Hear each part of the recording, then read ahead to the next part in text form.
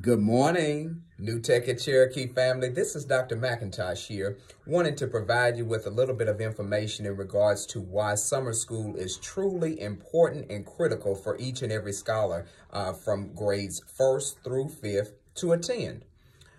You know, over the summer, many times scholars are engaged in whether it's outdoor recreational games, whether it's, tech time at home on their tablets and phones and things of that nature. But one thing that we've got to remember is that we want our scholars to be engaged in academic exercises, those mind-stimulating exercises that's going to support from where we left off in the classroom in the traditional setting before March the 13th, as well as in the distance learning modules. You know, I can't help but to think how well Cherokee already has gone and where it is headed. And so we need your participation in ensuring that each and every scholar that is able to will participate in summer school this summer.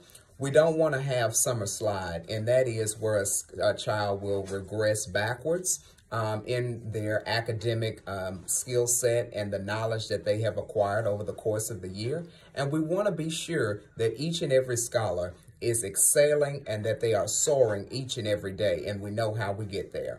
So in order to reduce summer slide and to promote the continued educational excellence that each and every scholar is capable and will have and achieve, we want to be sure that you knew kind of what our mindset is and our perspective when we're talking about the promotion of summer school. So again, just wanted to provide you with that information.